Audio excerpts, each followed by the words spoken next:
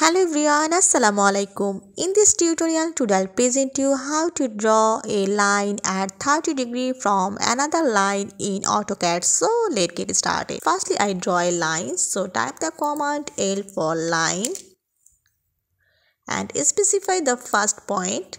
Now I give the length of this line in 5 meters, then press enter and enter again.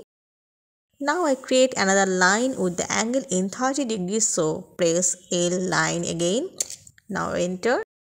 Then go here in this corner of this line. Now I go to the length of this line, so give them in 4 meters. Then press keyboard tab button and now press the angle of this line is 30 and then press enter again and then enter again. This is 30-degree angle of this line. So now I check this, go to annotation and this is angular and click the line, again another line.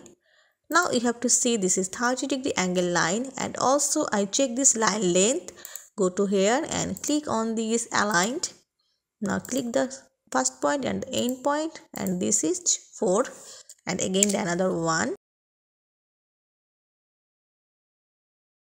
5.